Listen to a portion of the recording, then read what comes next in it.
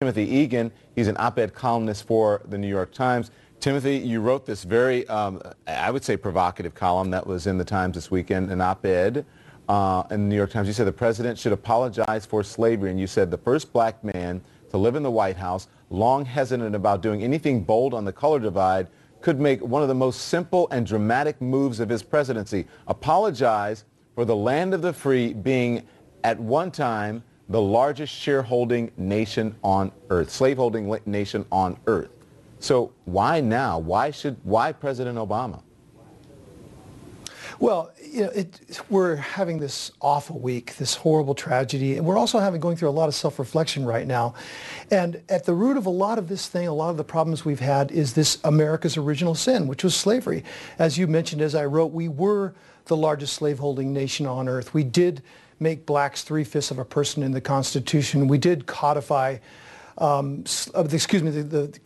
did codify racism into the Constitution in many ways. And I just think it could be so redemptive and so powerful and so moving.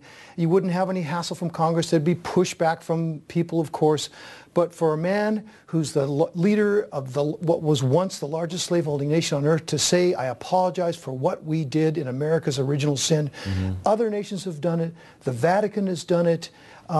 People long past the time of... Yeah, and even Congress has done it here. Congress did it in 2009, but there was a caveat, as you point out in your op-ed, that there would be no reparations with it. So my question to Joe Madison is, do you think, Joe, that this should fall on President Obama, the first African-American president?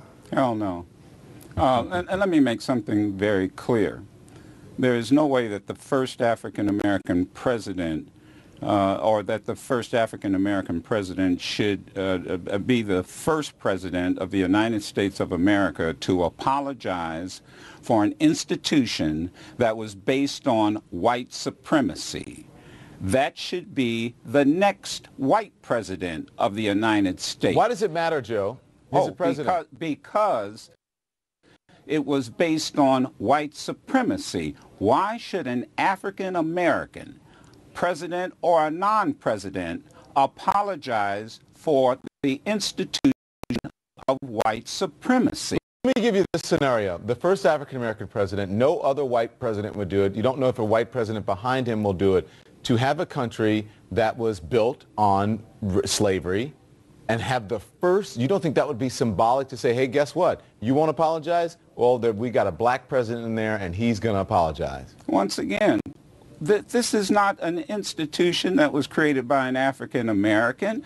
I mean, if you want to talk about being really heartfelt, then it should come from those individuals whose heritage benefited from this. This is absolutely the most absurd thing that I have ever heard. And let me say this, it's not going to happen. All right, Tim, go ahead.